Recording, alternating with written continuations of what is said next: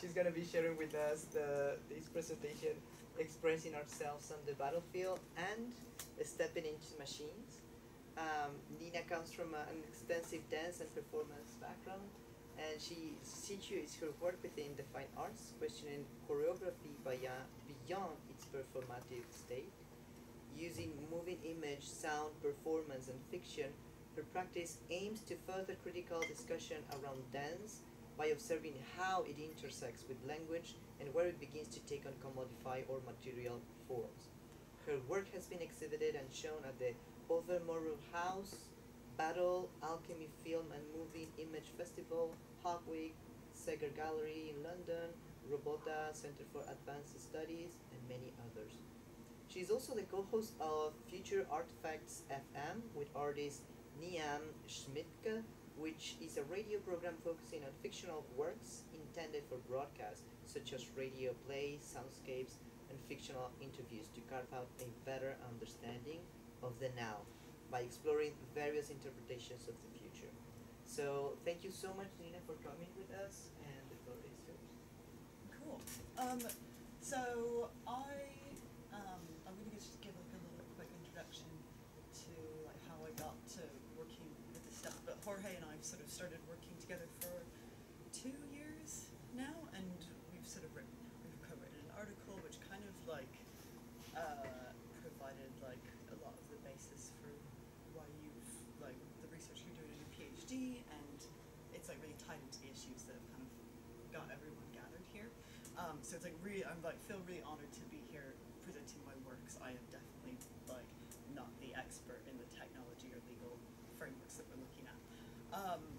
And so I'm going to start with showing my video "Express Yourself on the Battlefield," which kind of lays out the situation of dance becoming a commodifiable form. But before I go into that, I just kind of want to like give a little bit of a brief introduction, because I used to be a dancer and kind of came into the art world going into my BA. This would have been like a long time ago, and bringing dance into the art space and kind of expecting to, you know, have some critical discussions about it. And people, the tutors and professors that I was studying under didn't have the language to talk about it, so it kind of set me out on this mission to be like, why can't people talk about dance? Like, it's really hard to have a critical conversation about dance in the same way that people are having about sculpture, painting. And I kind of started to get interested in the copyright laws for dance and how there was no form of fixation, or like law of notation is a form of fixation, but it's not widely used, and it's quite a specialized form and really expensive to actually have done if you want to get a work notated. So law of notation, for those who don't know, is a form of notation for dance. And then a few years later I came across these court cases between dancers and actors and musicians against Epic Games, Fortnite, for the use and sale of their choreography, which kind of brought me back to those initial questions I had about dance and language. And I won't explain any more, I'll just go into the video. And this was made before we started thinking about blockchain, or like, this is quite early on, this would be 2 years ago. So the beginning part is a little bit redundant now, so bear with me. This video explores the concepts behind a proposal for needed amendments to the choreographic copyright laws. No longer an incomplete commodity, dances can now be bought in virtual online markets to be performed by avatars to communicate and experience the worlds of online gaming. This proposal will suggest a new set of protocols for protecting the reproduction of choreography in digital bodies, especially when sold for cash value. This proposal will demand that the use of dances too short to be protected under current copyright laws be included when being reproduced as code. This proposal will not attempt to change the laws concerning social dances being reproduced by real bodies, as it's important to highlight that coded dances are a product of labour, which requires compensation or accreditation. This video is not the proposal, but rather an exploration of the dancing body as a commodity. Tonight, I'm going out dancing. The club is an hour's journey from me. One train and a bus.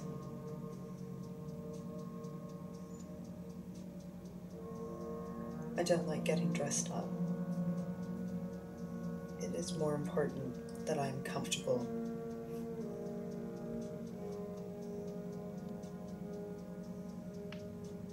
I must not forget my phone and my earphones. I will need them for the long journey. Currently, I'm listening to the Red Dead Redemption soundtrack. It's a weird choice, but I like to replace the ceiling of the train with open blue skies and a light breeze.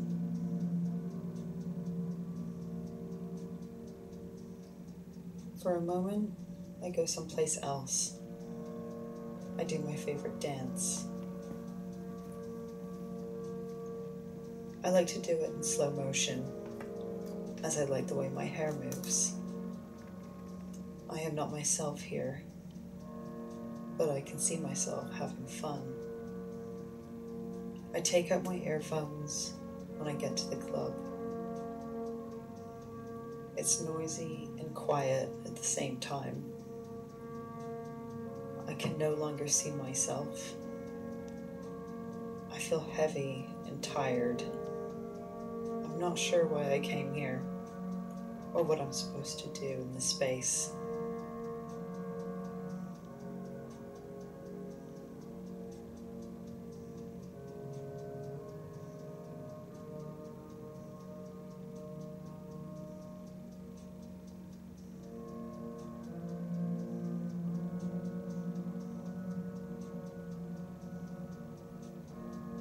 What if our bodies could exist in imaginary spaces? Could they be separated from our physicality? The iPod commercial proposes this space and body. The iPod is a digital device which allows your body to transcend into a non-space. You're both dancing and still at the same time. Whose body is it? Your own? Or is it the body of another? This body isn't necessarily real, but the experience is. It is even more fleeting than moments of real dancing, but also can be perfectly repeated over and over again in your mind.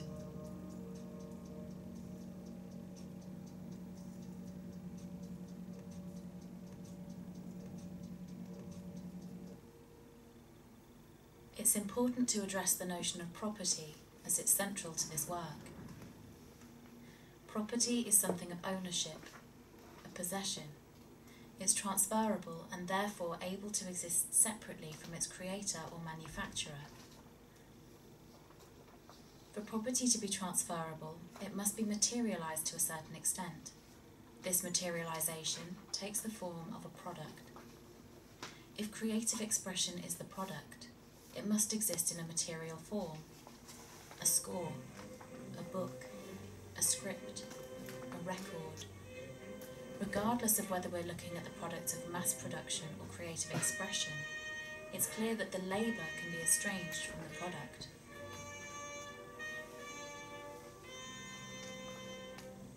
But what happens when the labour is the product? The act of dancing is both product and service. For it to become a product, it always requires the service of dancing.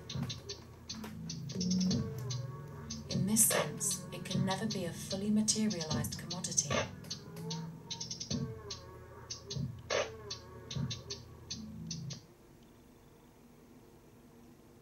Let's return to the notion of disembodiment, but not this one. With the aid of media, dance can exist on the screens of our phones. It's able to exist in some way as a material object. Here we are not dancing, but possessing and consuming it. To experience dance, we no longer have to rely on attending a performance or a party.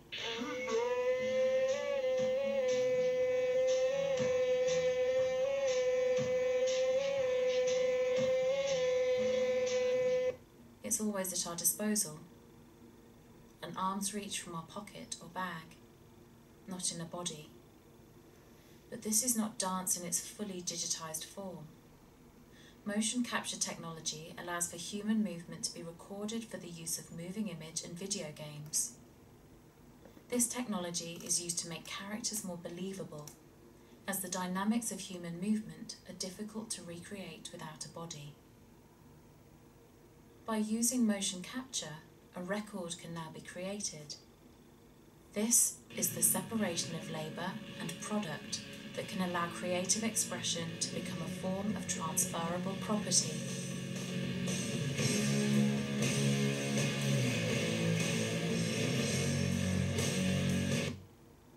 If the creator of a work is illiterate in the technology and economy that allows it to become a form of property, this can create a complicated relationship between author and product.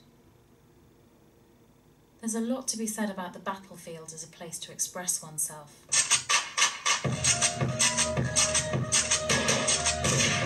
The battlefield in this sense is the setting of a game, and the expression is a series of coded gestures.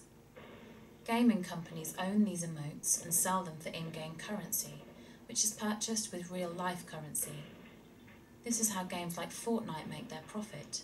It's through the various add-ons that allow a player to personalise and customise their avatar. The dances, therefore, become an item for ownership, the emote menu acting as one's pocket or bag.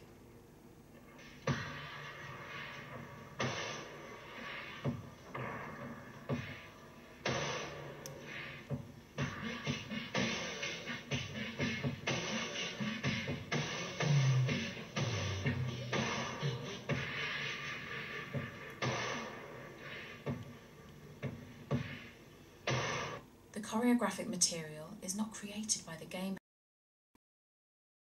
The first versions of the game saw dances copied from internet, TV and music video sensations. Fortnite's developers were taken to court by dancers, musicians and actors for the use and renaming of their work. The dancers lost their cases. For some, it was because they didn't register their work for copyright beforehand. For others, it's because the phrases were too short. After these court cases, Fortnite adopted new modes of generating choreography. Instead of working alongside choreographers or dance makers, they use social media sites like YouTube and TikTok as sites of production. They did this by using the dance challenge phenomenon popularised on TikTok. Winners were awarded their dance turned into an emote, as well as in-game currency, which cannot be exchanged into real-life currency.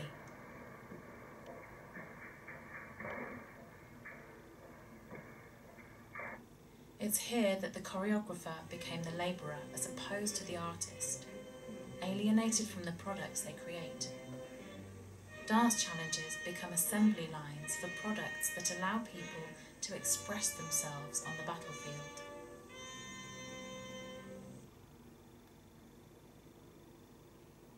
In the age of surveillance capitalism, our personal actions and activities are being flipped for profit for the benefit of someone else. We've become increasingly alienated from the products of our labour, and at times are unable to recognise these actions as labour. With a long history of dancers fighting for authorship and protection of their work, gaming companies have beat them to it by successfully turning our dances into products.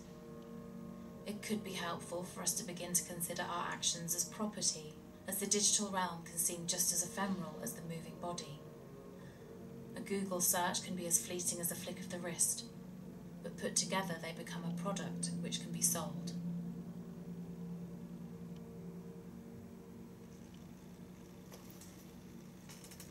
Okay. So we're watching this video after this, after we've seen so many people speak, and sort of feels a bit out of step a bit.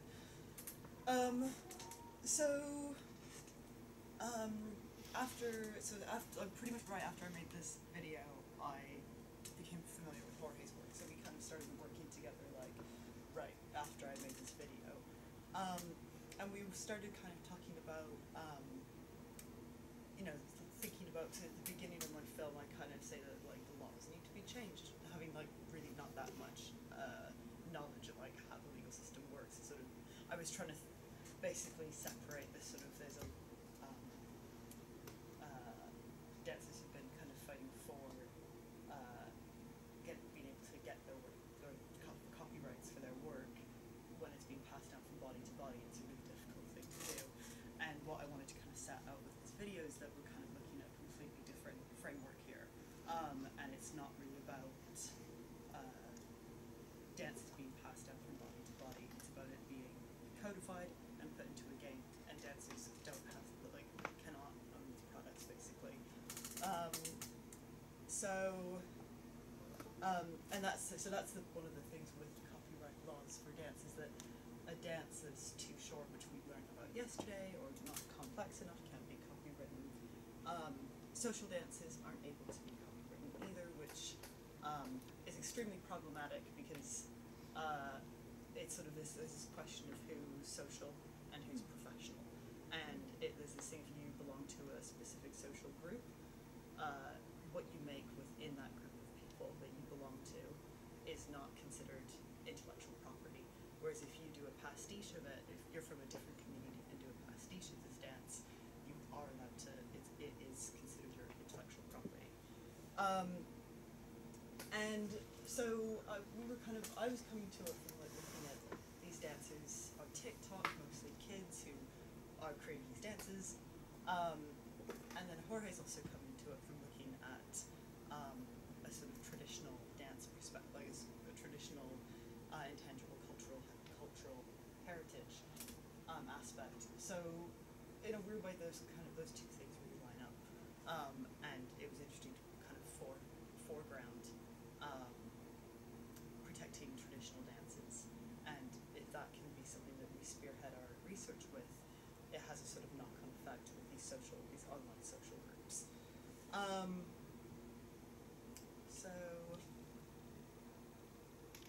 So we kind of came up with these in an article that we wrote recently, we came up with these sort of speculative courses of action. One which is looking at the motion capture data and whether that can be protected. That sort of provides a score in some sense, and also can suddenly make a quite simple seeming dance suddenly quite complex. Like, you know, two moves can suddenly be like, what is it? We ended up, hundreds of pages of data. So we were kind of speculative thinking like, could you copyright, could you protect dances under source code copyright laws as opposed to choreographic copyright laws? So that was kind of one thing. Well, these things we're kind of still thinking about. Yes, that's motion capture as a form of fixation, and also you've had Jorge's done some projects of making motion capture more accessible and easier to, like, more user-friendly. And those technologies kind of exist within our phones. It's like not, you don't have to have like a state-of-the-art lab like this. You can do it yourself. And then also we were kind of looking at blockchain as wondering whether it could provide this sort of timestamps of when you create something, whether it could be used as evidence moving forward. And of course, this was something that we were talking about probably a year ago when we didn't really know much about blockchain. So after the course of these 2 days, my thinking has kind of matured a bit. But we wanted to go back to, like, of course there's like, we wanted to go back to like what's at stake. So there's of course there's dancers, be it needing to be paid for their work and acknowledged for their work, but also there's traditional knowledges are also something that is at stake and has been at stake for a long time with people copying dance moves or reusing dances in environments where the traditional knowledges are not necessary to these new frameworks that they're in.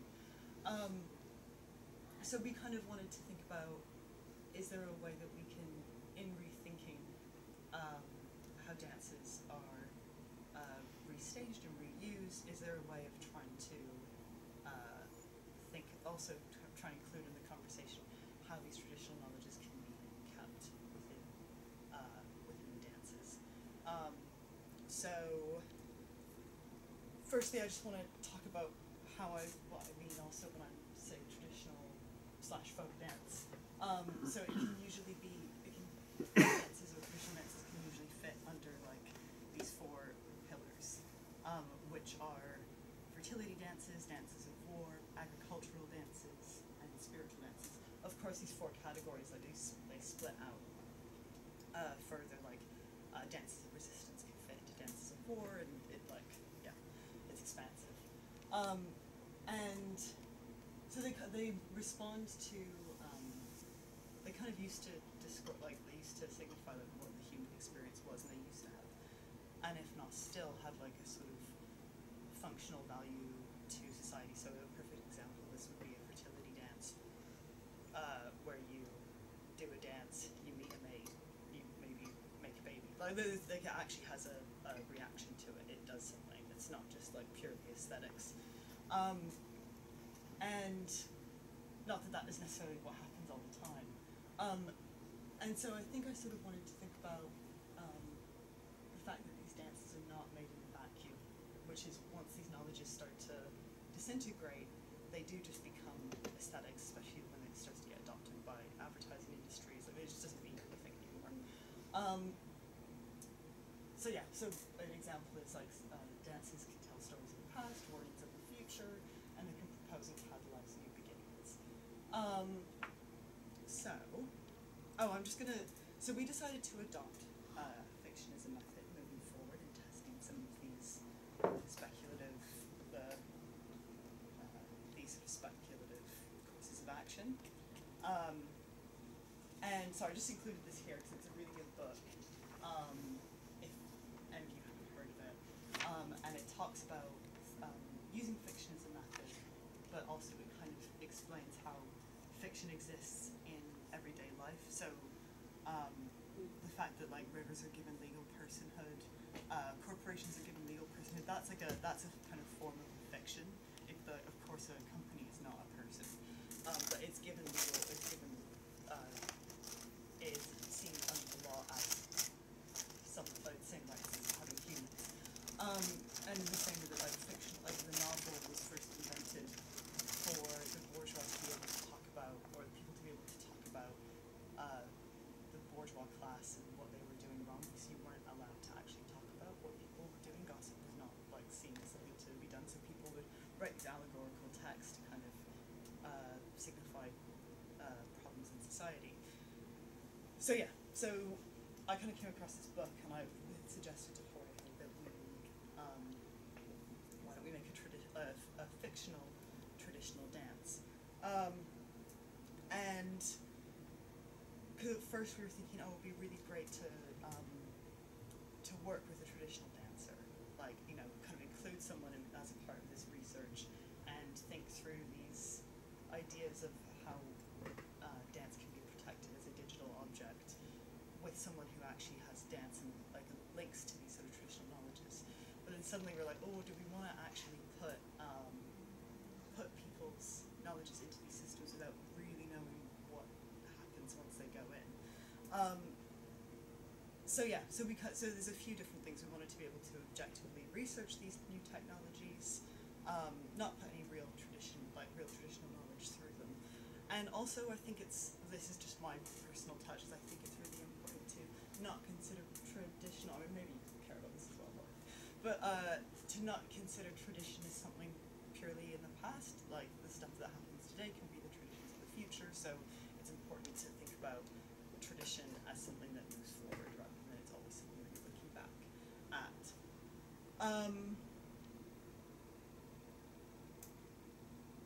So we made a fictional dance called Bionic Step, which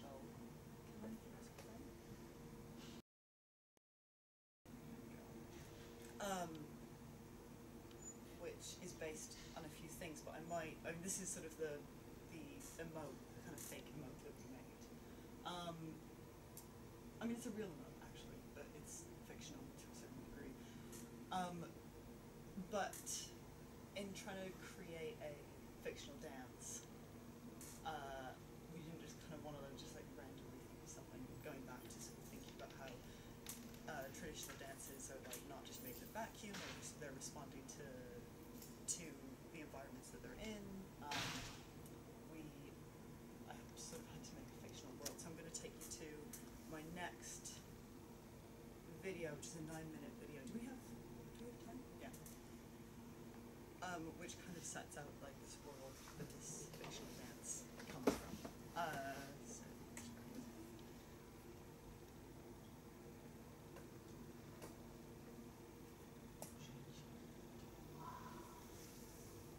Was it a bit quiet last time? I couldn't tell.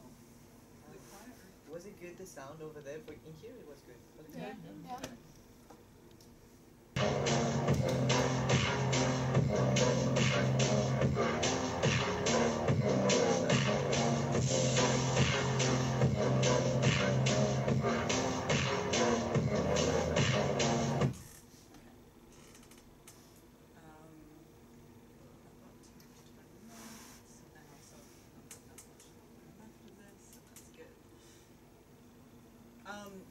So just really quickly, I sort of, in building this fictional world and this fictional dance, I based it on a sort of past, present, and future. So wanting to kind of have a sort of like historical perspective of looking at where this dance might have come from. I based quite a lot of it on the dancing plague that happened in 1518,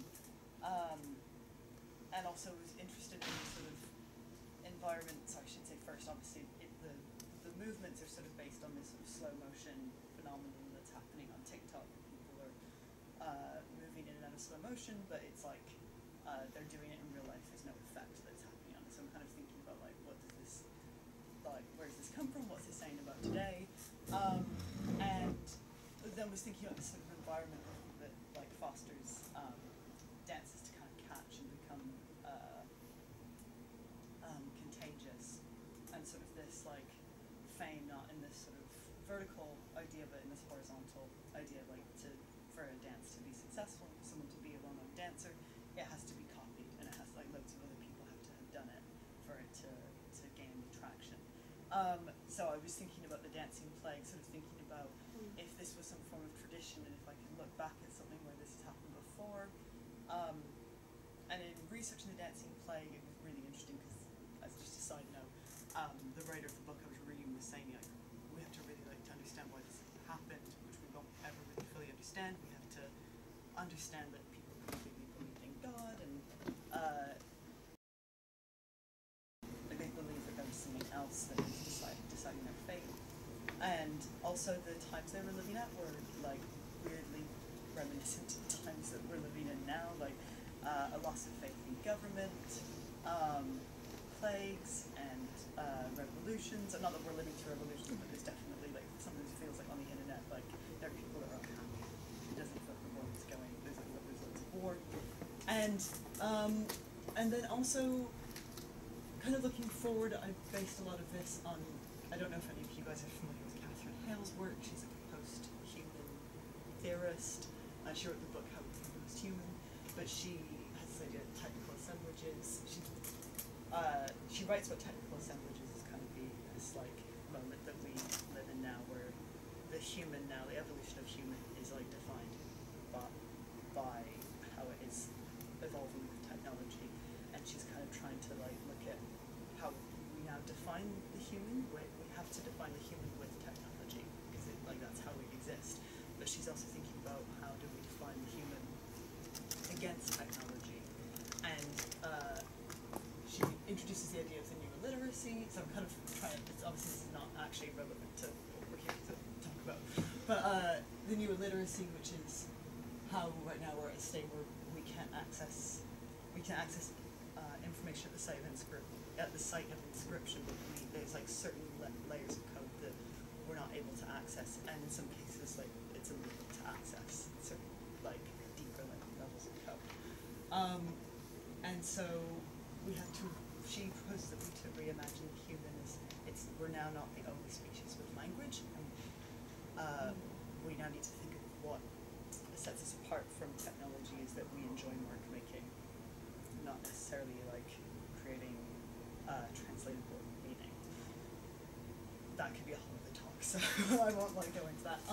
And then also I kind of based it a bit on the emergence of techno in post-industrial Detroit, thinking about this sort of emergence of a style of music that was kind of imitating the sounds of machines, and thinking about this dance as a sort of imitation of a digital representation of the body. So speculatively, what would be the knowledges worth protecting in this dance? So we've got the separation of the human from technology, which it could be considered, like, if we're looking at it in the form of traditional dance, could be warnings of the future, a cognitive coexistence with technology, stories of the past, which are human governance, which might not be a thing anymore, and labor, which might not be, like, technology and labor, which might not be a relationship that we have. And I only did 2 notes for this because then my quiche arrived and I wanted to have lunch. But I was thinking about sort of like what would be if we were to sort of, be trying to contain these knowledges in this dance. How would we propose to fortnightly how it would be used? So you, in thinking about putting these dances into the metaverse, could you give these dances powers, or could they have some sort of function in these online spaces that reflect the knowledges that they hold? So it might not be completely linked to, but could they like stand in for something? So I was thinking, like, this dance could give you the ability to become invisible to a weapon, in the sense that, we're now kind of like, we now enjoy mark making, so thinking about this dance in the form of mark making, but there's not actually any meaning behind it that an algorithm could extract from it. So therefore we kind of are resisting sort of a techno-linguistic regime. Yeah, I mean, these are like, and then notified wood-loaded weapons are nearby, which could be more sort of a state of coexistence with technology. That's just 2 examples, but I think, of course, we're quite far away from doing that, but I'm sort of kind of trying to bring it back to, like, beyond a monetary value also, what are we trying to protect? And yeah, that's the end of my presentation.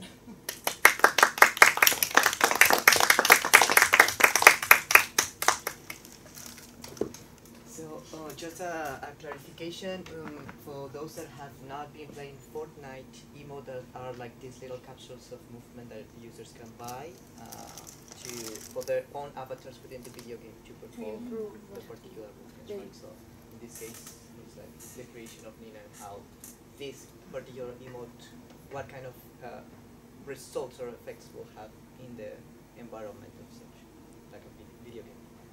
So we do have a couple of minutes, so we can close this session, Nina session, with some questions or comments from the audience as well.